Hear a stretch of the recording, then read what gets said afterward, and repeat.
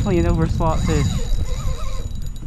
What's up everyone, Kieran Anderson here with some super exciting news. Salt Life and I are starting a podcast called Above and Below. It's coming out this summer and it's gonna be weekly. We're gonna be going over all things salty, fishing, diving, surfing, you name it, we're talking about it.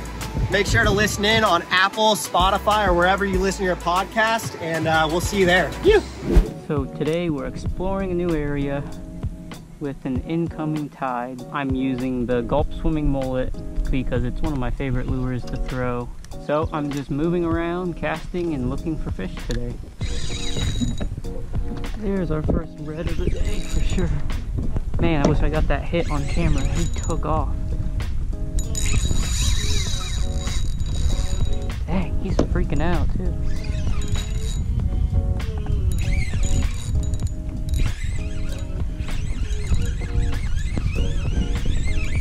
Now he's coming at me. He's gonna take off in a second.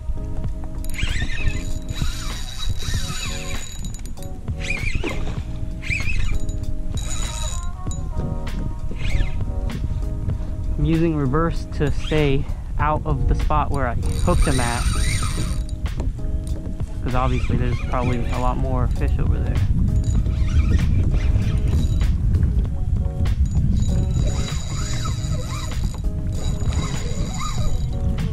Definitely an overslot fish.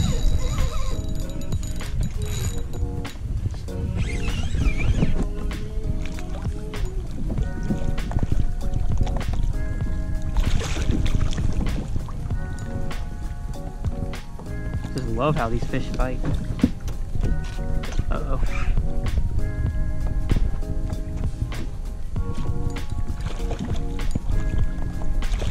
There we go. Daisy. Probably 24. Not a giant, but oh my god, they fight. It's a 1/8 ounce trout eye jig head with the Gulp Swimming Mullet.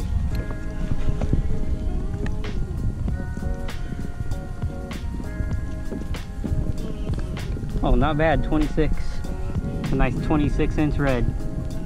First fish of the day.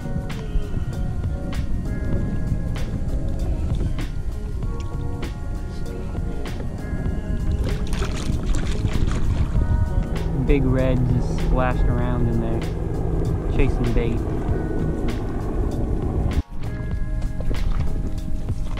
Getting out of the kayak, because it's a tiny little creek, but then it's deep over here, and I keep hearing splashing. So usually it's like right here, you know, where this grass is, for the deep water. That's a flounder, I bet. Yep. About to explain that that's where fish would sit. It's not a bad one either. The new regulations is they have to be 16. He's only 14 anyways. Wasn't gonna keep him no matter what, but got a little flounder. Let him go in the shallow water and let him pick where he wants to swim. He's going right back where he came from. One thing, there's like, you can see I'm standing here, and then it's like a drop off there, so a little bit deeper water over there, and then there's also current flowing in from the tide and grass. So all those things kind of line up to turn it into a spot where a fish might be at. No way, look at that. The red almost swam right up to me.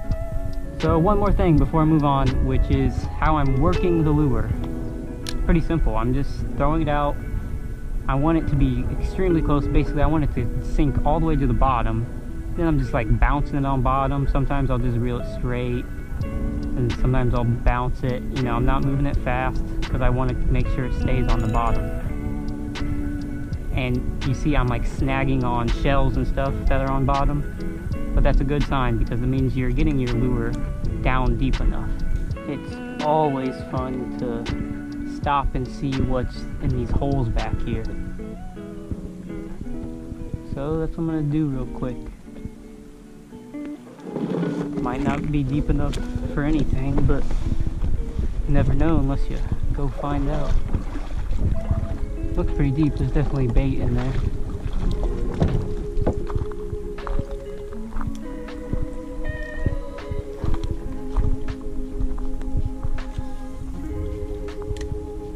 some big bait. Oh, I wish I had a cast net. All right, this is pretty funny. That, I somehow hooked a pinfish like that. Yeah, it's a pinfish.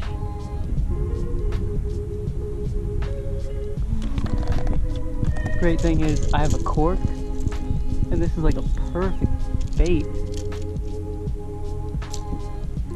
So we're not gonna miss the opportunity to use this.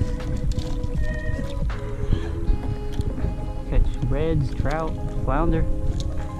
Go eat it. I think we got a trout.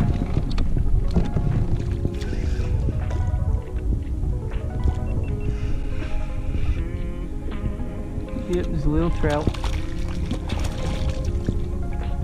Just on like a grass point, really. On the swimming mullet. Alright, might be a clown. Nope, it's another trout. I think it's a little bit bigger than the other ones too. Yeah, a little bit. I mean, it's still not a keeper though. That's why I'm not trying to net it. Actually, that's a really skinny trout. It could have been a keeper. We got a nice trout. No, I say nice, but not really. He's fighting hard. Still, not a keeper. There's a lot of like 12, 13-inch trout today. This might be the biggest one of the day, though. I think he's worth a little bit of a measurement, because just to see, he might be a keeper.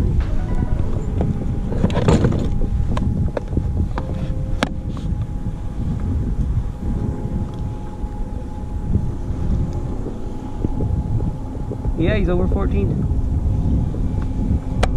If we just got a nice flounder at the end of the day, that'd be nice. First keeper trout of the day. That's a 14, a little over 14 incher. Not a giant, and I'm not keeping fish, but just nice to catch a, you know, bigger one than what I've been catching all day. So even though obviously this wasn't like one of my best days of fishing, so I fished a completely new area. I've only been fishing for a little less than 3 hours.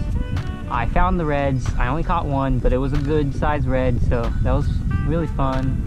Found the trout. They were small trout, but I still found trout and a flounder, and it was small, but got all three in a pretty short amount of time for, you know, just exploring an area and looking for spots.